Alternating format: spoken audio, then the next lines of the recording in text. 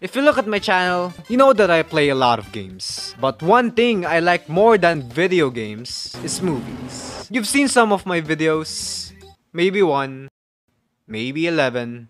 At probably alam nyo na siguro na movie is a big part of my life. That's why you see me uploading weeb-ass content here on YouTube. But there is one genre of film that piqued my interest. And that's horror films.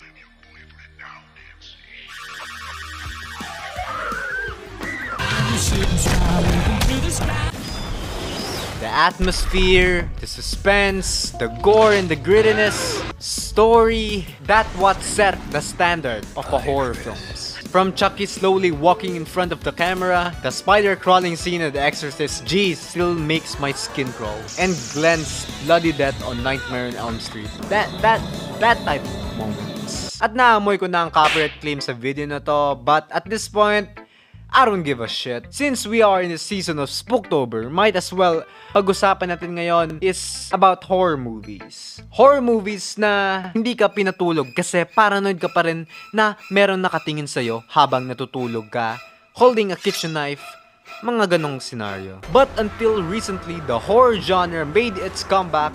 Nakita na natin ang mga awesome title kagaya ng Train to Busan, It, Cabin in the Woods, and most recently, A Quiet Place. And it seemed the genre still doesn't die, whether the people like it or not. And the good thing is we get some new fresh ideas every new movie came out. And I think horror genre is yung pinaka-importanting genre when it comes to films. At itong genre is highly underrated and considered ng karamihan is cheesy, but I think wala sa genre yan. It is just because people watch a lot of bad horror movies. Not the beast!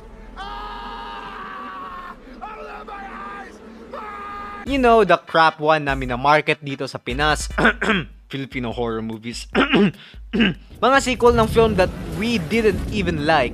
I'm looking at you, Train to Busan, Peninsula. And filling the entire movie with a lot of jump scares and suspense that you didn't even understand the story of the film. Kasi palagi na lang ganito.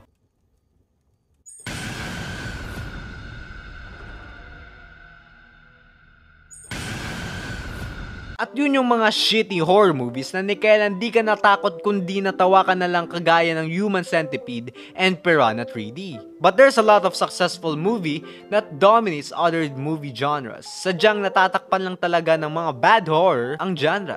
At hindi lang sa movie nakikita ang horror, we can see it everywhere in video games, from The Last of Us and the Resident Evil franchise. At sa lahat na kinukonsider ang Five Nights at Freddy's na horror game, putang ina nyo, it's not even a horror game. What I found is just a jump scare simulator. Bullshit. Take my word with a grain of salt because it's true, okay? So in this video, I'm gonna talk about the importance of a horror genre as a whole and give you guys hope na meron pang mabuting hinaharap ang horror. And without sounding like I have a better taste in movies from other people, but saying that makes me more sound like a pompous asshole. So, you know, fuck me, right?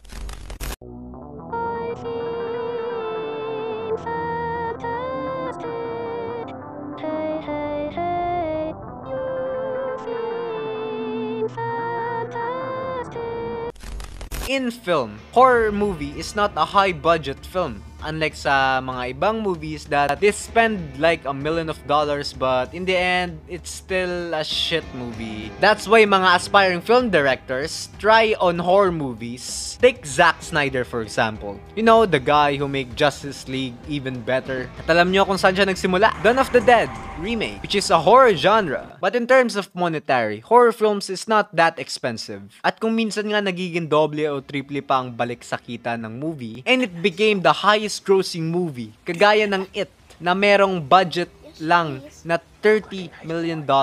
And you know Hollywood's gonna milk that shit. And don't let me start on the 80s movie because there's a fuck ton of horror movies in that era. From Halloween, Friday the 13th, Nightmare at Elm Street, and Texas Chainsaw Massacre. And some zombie slashers like 28 Days Later and Dawn of the Dead remake is a success and follow up with the undying zombie craze. So it's like battle royale in video games. One does really well, so the industry milked that shit. And all that movie might not be good, but at least they still get their money out of it. Ang horror genre is basically the backbone of the film industry. Pero ang horror movies not only gives us good directors, but also some good actors and actresses. Because like I said a while ago, that some of them started in horror genre. Why? Because horror genre is in your face. You spread right into your mouth. Leading, it's also easy to market and it takes a lot of skill to create something well done. Tingin ko lang muna dito is yung first ever horror movie na napanood ko, which is Saw. And at that time, I was so traumatized seeing blood everywhere, people getting their ribcage open, decapitated hands, decapitated legs. But did you know Jigsaw, or let's say John Kramer, is my favorite character of all time? Because for me, his action is justifiable. I'm not a psychopath or anything, but because some of people deserve those kind of shit. Take Jigsaw's quote for example. Those who don't appreciate life do not deserve life. That still today is pinanghahawakan ko. And every time I watch that scene, it gave me goosebumps. I think just because Jigsaw's cold and deep voice. I want to play a game. Horror movies is not something na, lalagyan ko lang to ng maraming jump scare after jump scare para lang maging magandang horror movies. No. Sample na lang, Paranormal Activity. If you have watched it again, it's really not scary at all. But the first time we ever watch it, we are preparing for something to jumping in front of the camera. Kasi alam na natin na, siguro may lalabas dito. Kasi nung bata tayo, naalala nyo ba? Nung nabait tayo ng mga kaibigan nating manood ng kotse na sinusundan, tapos sa huli merong zombie na bubulaga. Mga ganong jump scares. Pero sa Paranormal Activity, wala kayong nakita or anything popped up. It's pretty much poltergeist stuff happening. And that's what atmosphere gives our imagination to kick in. There's so much against horror films. They don't have the large budget. They don't have the best actor and actresses. They don't have the best equipment. But what they do have is the love for the genre. And with the low budget, they are free to take risks and explore new possibilities to make it a good movie, which is the core of filmmaking. So, if the industry takes horror seriously, we're probably gonna get some memorable acting. Garbage day! Huh? No! Horror films are gross. They can have the best special effects placed in their movies. Like, look at that. Jeez, that's disgusting, but also very cool. Because of the disgusting shit happening in front of the screen, they have to face the biggest enemy of horror movies, which is the MPAA. To more about MPAA, I suggest watching a documentary about it. But to put it more simple, in order na makita ng wider audience, para hindi ka magkaroon ng X rating or NR17, but in fact, you don't know how the fuck MPAA works. Compare it like YouTube. Kung makita mo na may ad restriction or violate against YouTube terms and service, it's basically like that. At sa mga gustong pumasok sa YouTube industry, I highly suggest basahin nyo muna yung YouTube terms and service para wala na kayong problema in the future. Okay? You know to censor out some inappropriate scenes because in horror movies, there's a lot of boobies. Lots of boobies. Big the hung of the boogeros. Whenever I talk about my friends at tinatanong ko sa kanila if kung anong opinion nila about horror films, a lot of time they say it's too scared to watch. Well, it's although kinda true, but it's not.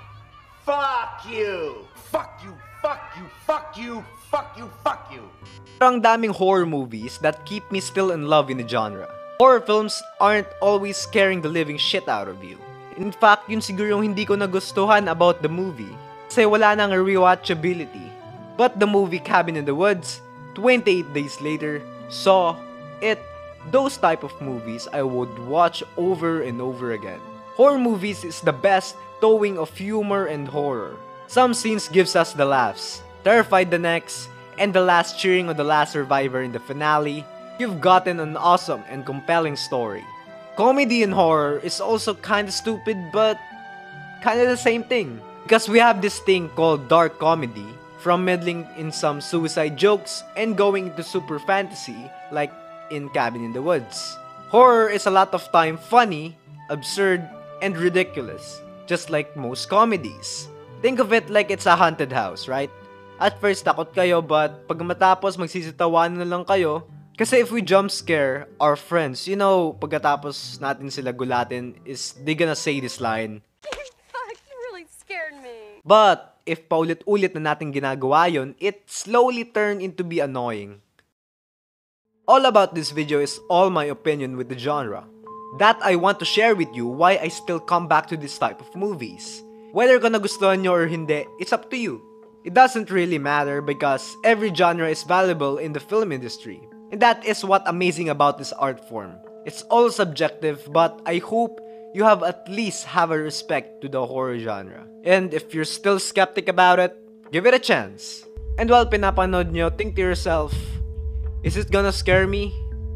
Or there's something more to it?